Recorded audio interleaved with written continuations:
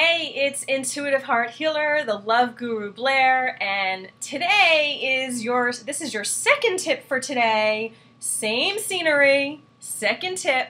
I need a better place to film my video tips, but I don't have one right now, and it's way too noisy outside because there's like landscapers like 24/7. People are obsessed with their lawn down here. I don't know why. Anyway, today we are talking about saying I love you to yourself, right?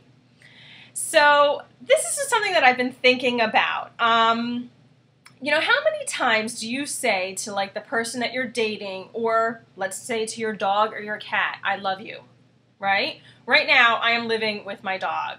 I'm separated from my husband, many of you know, so it's me and Magic. And I say I love you to him like 50 times a day because I do love him and he's so adorable. So I need to just say it. It comes out of my mouth. But I was thinking about this and I was like, Blair, why aren't you saying I love you to yourself that many times or more, right? Think about it. How many times do you say I love you to yourself in a day? Now, this is very important, okay? Because we're with ourselves 24/7, we never get a break, so we think of ourselves as just like, we don't think of ourselves. That's the key. We don't think of ourselves. But I am encouraging you to look at yourself as like a third person, okay? Double vision, double vision. There's me, okay? Now, honor yourself and love yourself and say, I love you, right here. I love you, Blair. I love you. You know, let's just pretend she's standing next to me. And every day, have a conversation with her, which I do, which I encourage you to. And I do tell her I love you. But you need to tell her way more than you tell anybody else. Okay? You are way more important than anybody else in this world. And I know this probably brings up all kind of junk with you and thoughts, and you probably want to challenge me and think it over and like, no, I don't want to be selfish, and no other people are important or just as important as me, blah, blah, blah. No, sorry. The relationship with yourself is the relationship that is guaranteed to last forever, okay? You are stuck with yourself forever, all right? Now, this is a beautiful thing. So start loving yourself. The more love that you give to yourself, the more love that you'll receive from other people. The better that other people will treat you.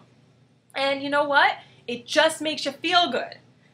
So make a conscious effort today to say, I love you to yourself. Like a million times. A million times. Anytime you're looking in the mirror, think of me, be reminded, and say, I love you. Look at yourself in your eyes. And I know, like, no matter how kooky it feels, just do it. Just do it and have the experience and just see how it feels. And if you want to, like, again, totally abandon yourself, which you probably have already done. Most people in our society, we abandon ourselves. That's it. We're not aware of how to treat ourselves. We're not taught how to love ourselves. And that's a big thing that I have learned, that I'm still learning, and that I teach to you guys. That's what I spend a lot of time with my clients. I mean, we talk about so many different things, but it always comes back with my sessions with my clients of how to honor themselves, how to love themselves, how to cherish themselves. And this lesson comes in so many different forms. So I could go on and talking about this because I am just passionate about the topic, because just time and time again, when I have kind of escaped myself, something has brought me back to be like, love yourself. Love yourself more. Love yourself harder. Okay, so today I'm going to encourage you, I'm going to suggest that you say, I love you to yourself a million times. Okay? And just really build that relationship with yourself. So anytime you catch yourself say, I love you to somebody else, make sure you say, I love you to you. Okay? That's your tip for today. I love you. Oh, I love you, Blair. See, every time you say it to somebody else, you have to say it to yourself, right? So I love you.